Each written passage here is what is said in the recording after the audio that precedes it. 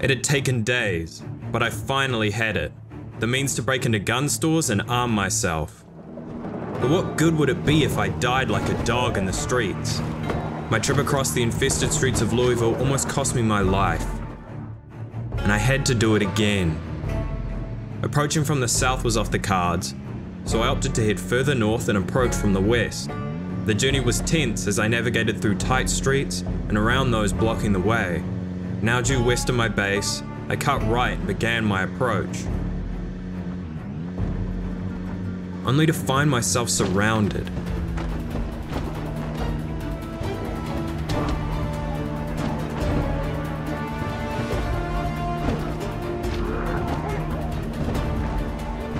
Barely escaping intact, it was clear it was only getting worse, so I dipped into a side street named for the north, where recent burn-offs would mean a safer journey. It was a tense drive, but under control, as I passed the ruins of Knox Bank and returned home through the poor condition the once clear streets found themselves in. They would follow me home, but I was ready to meet them.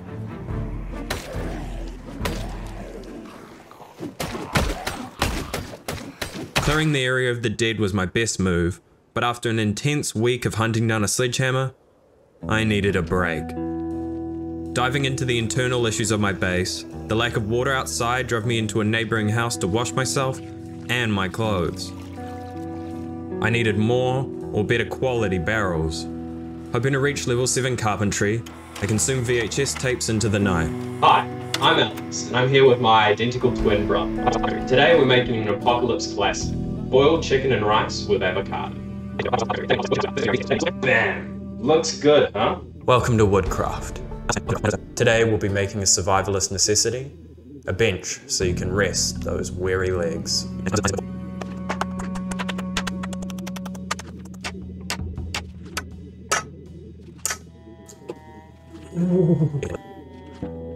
Comfy. Only gaining 2 levels from all the woodcraft shows, the upgraded barrels were out of reach, so I settled for capping out at level 6 and building the lower quality ones before heading to bed. With a new day came purpose. I was well past due for guns, a new car, and getting on top of the declining state of the nearby streets. To this end, I collected my allotment of thawed potatoes, grabbed a sledgehammer and a gas can, and departed.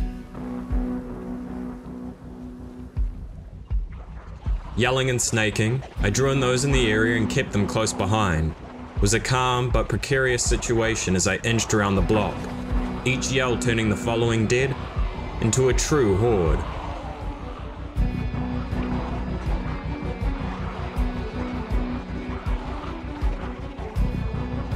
Weaving them with even more zombies, I approached the Finnegan research building.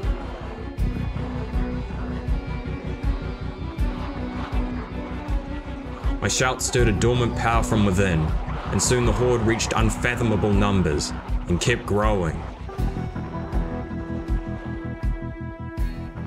The pressure was mounting, but I kept shouting. My original plan was to burn off the dead at the junkyard, but the stream from inside never ceased. Instead, I aimed for the neighbouring car park, where the joining dead would provide a consistent fuel.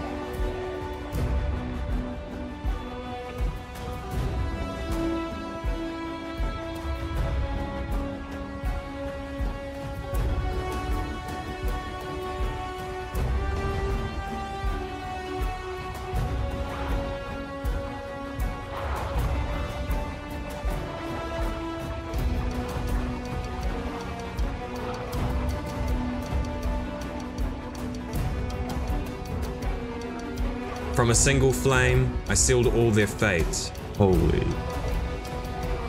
Forming a large circle of charred flesh and final groans.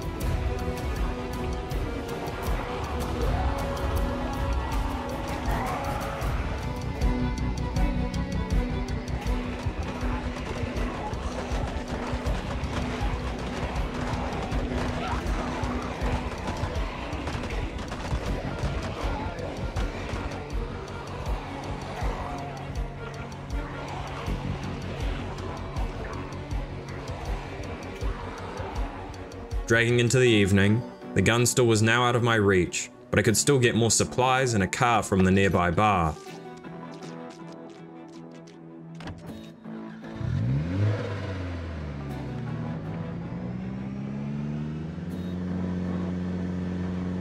Despite my efforts, they contested my return.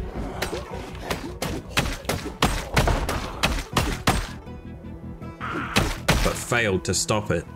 Safely inside, crafted some Molotovs and checked my weight. My vegetables weren't sustaining me, leaving me underweight. Fighting against the lack of calories, I sculled a bottle of wine like a goblin and gave in to inebriation. Out of practice, I performed burpees to stretch for the coming day. This time my focus was the gun store by the gas station. But first, my crops were dying from dehydration. With empty barrels, I resorted to my reserves and gave them just enough for the next few days before departing. Wanting a good condition car with a big boot, I left on foot and repeated the steps from yesterday. Except this time, I passed by the gun store before leading them to my burn-off pile by the gas station. Before setting them alight, I drew on those outside a small mall.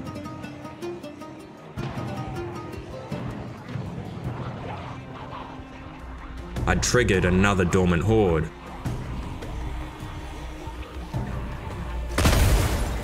The large concrete area of the car park allowed me to maneuver safely around the new and aflame dead, but if I left those in the mall alone, they'd bleed into the streets and undo any progress, so I took risks to get closer, letting my yells echo throughout the building at the expense of the grass and fence.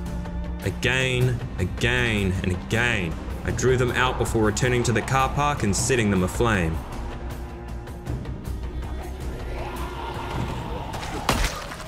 After wiping out what remained, I could now hotwire any of the vehicles in the car park. Even with great boot space, the low engine condition made the purple dash bull driver undesirable, but I found the perfect vehicle for my next task nearby.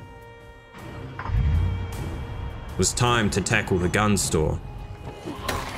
My fire axe made quick work of any Z or doors in my way, whilst the sledgehammer broke through the chain link security gate. After one final scan, I was in. Rather than grabbing everything, I skimmed the shelves for good condition shotguns and shells. At my low level aiming, most guns were unusable, and the ability to hit multiple targets at once would significantly increase my ability to master the aiming skill. With my back breaking to the weight, I returned home and contemplated the best way to utilize my newfound ability to inflict death and draw in the dead. Regardless, I would be ready for it. Using the last water in the bathroom, I washed away the blood and grime in preparation for a new day's edition. Shotgun and shells in hand, my screams went unanswered as I journeyed south. I was alone, but not for long.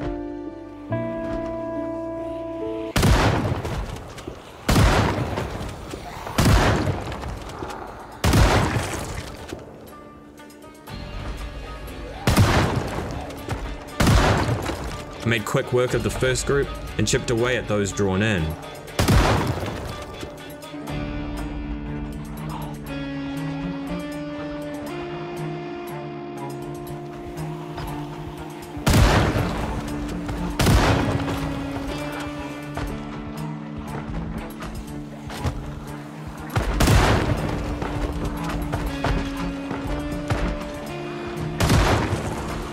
The quantity of dead frayed my nerves and aim, but beta blockers got it under control as I continued to work away at the horde.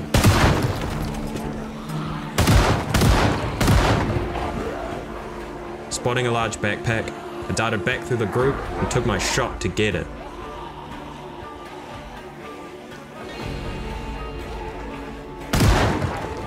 Driven north by the encroaching dead, I would return to grab it once I cleared those following.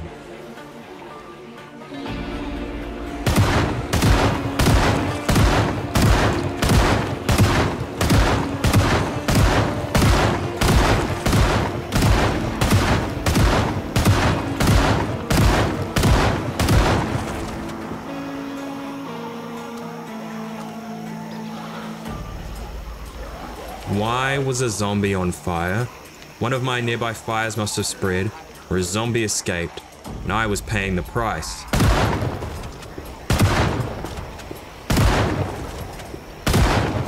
Soon my horde was aflame, and the nearby houses were at risk from the arid overgrowth. I could quell the flames, not with water, but with gunfire.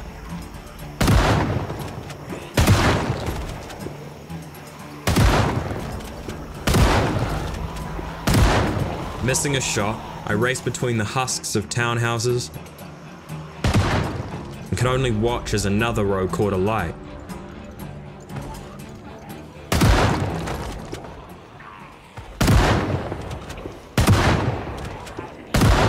My low accuracy was also problematic, but I continued to improve.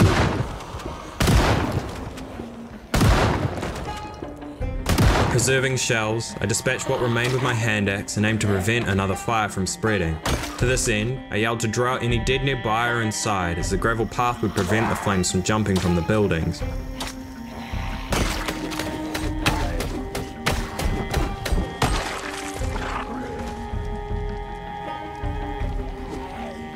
The back was clear, so I returned to the front and continued drawing out the dead.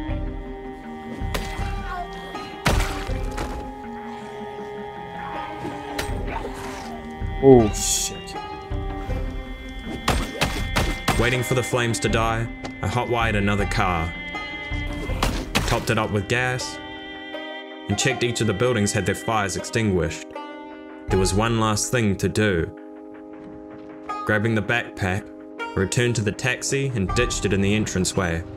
Spent the remainder of my day listening to the radio, transferring everything to my new backpack, and fighting back against my dwindling weight.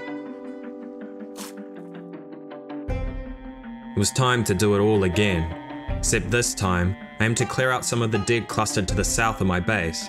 Whilst checking for helicopters, I managed to catch the end of the emergency broadcast.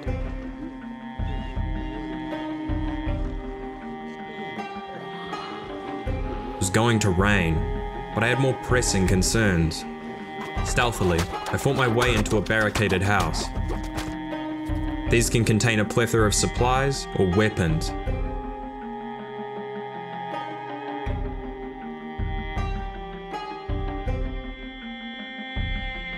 The axes and food were worth taking, but not life-changing, or enough of a burden to return home, so I pressed on.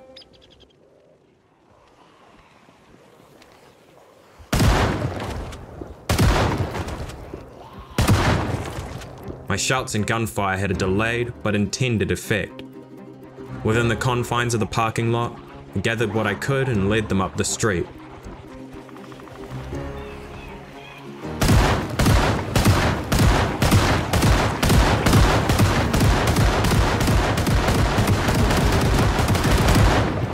Eventually, I burned through the shells I had brought with me, and I found myself back by the townhouses intending to use a Molotov. Except this time, I'd prevent the flames from spreading further than I wanted them to.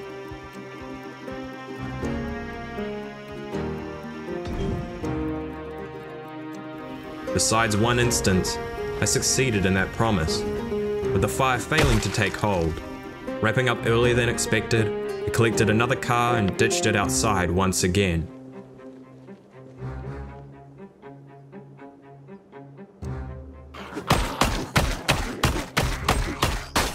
The entranceway had deteriorated far beyond when I had first successfully sealed the barricade, and I was tired of accommodating it. Quickly emptied my Cerise and step van into a large pile in my living room and moved them out. Rather than ditching them far away, kept them close by for an improvised choke point and source of parts. My level 6 carpentry was too low for high quality water barrels, but I could construct a gate. But that was for tomorrow. The car's headlights provided the vision I needed to cut down the trees and saplings for logs.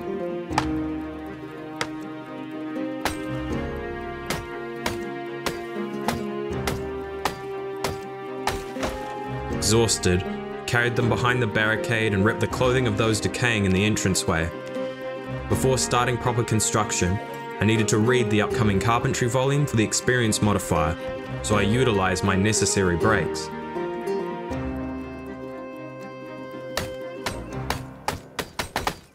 Except this time, I read in the car rather than heading inside. I was stuck and had no idea how to get out. I tried rereading the book, switching seats, began powering through the book before realizing a lone zombie would be the death of me, so I prepared to save and exit. Escape of all things worked. After that near heart attack, I continued working away as if nothing happened.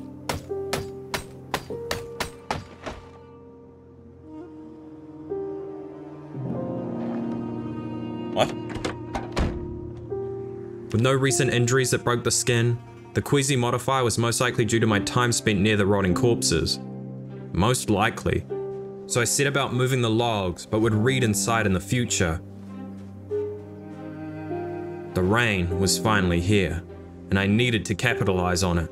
Soon my garden was resowed with a wide array of vegetables. Low calorie, but diverse food supply I could rely on in the future. After reading more and washing myself, I welcomed the next day.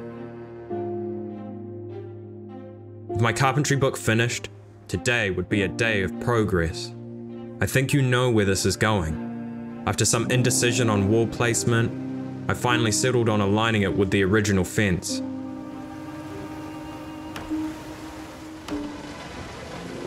Not a helicopter. But before I could get stuck in, I was interrupted by another helicopter. Even though the entranceway was clear, my work was being undone just out of my view, and I was powerless to stop it. With it gone and no dead sighted, I harvested the seed-bearing strawberries and returned to work. The next thing on my agenda was a gate. For the materials to build it, I raided my piles of loot and doors for the planks, doorknobs, and hinges required. With the remaining log walls following suit, and after readjusting my furniture barricade, the entranceway was finally in a state of strength, rather than on the brink of disarray. Though my cars needed to follow suit.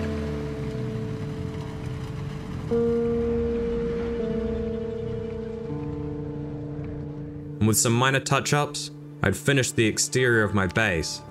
My next step was to wrap up the few remaining ends, like my decreasing weight, limited shells, the Awoken Dead still pouring out of the mall, and I might as well grab another car.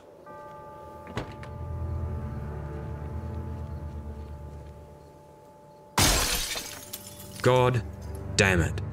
With a bandage over the deep wound, I delayed proper medical care to instead grab a plethora of high-calorie snacks and to continue hot-wiring the step van before returning home. Thankfully, my medical cabinet was well stocked as I removed the lodge glass with tweezers, disinfected it, and sutured it shut.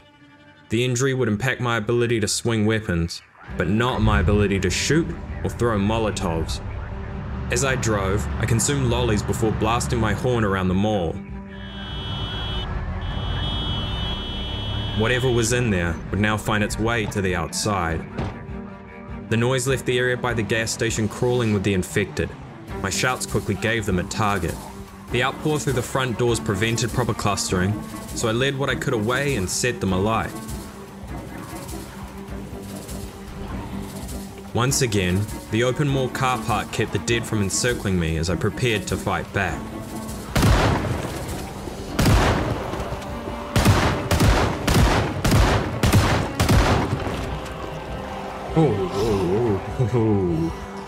One close call from a joining straggler cemented the precariousness of the situation, so I clustered them together before continuing to shout and shoot into the afternoon.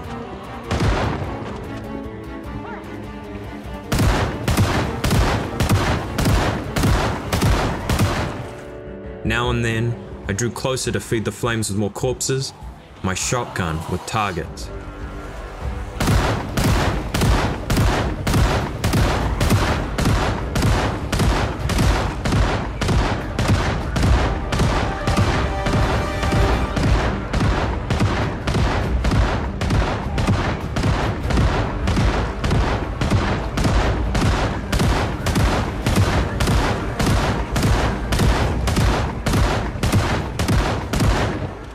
I could continue working on those pulled outside, but I had killed enough. It was well past time for me to secure all the guns and ammo from the gun store.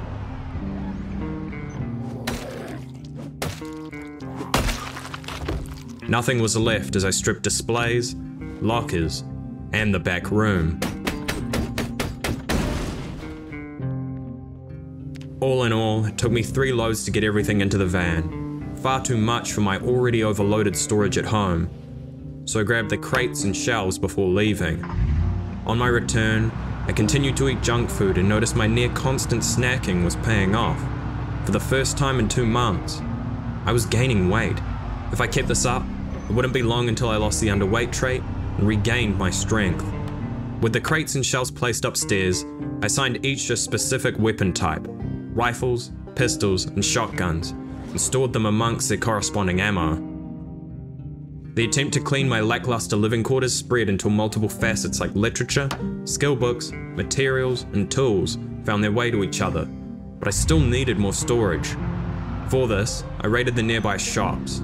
Starting at the coffee shop, I looted anything of value before taking the shelves back to the van. For the convenience store, I repeated the same tactic, except this time I came away with 2 shelves, a large variety of food and drinks, and some cardboard boxes for overflow.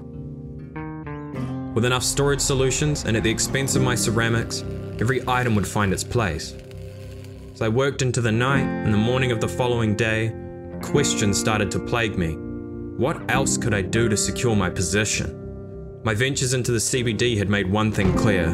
So long as it stood and remained open to my base, it would never be safe. Like an infected wound threatening to take the whole body down with it. Maybe my best course was to cut it away.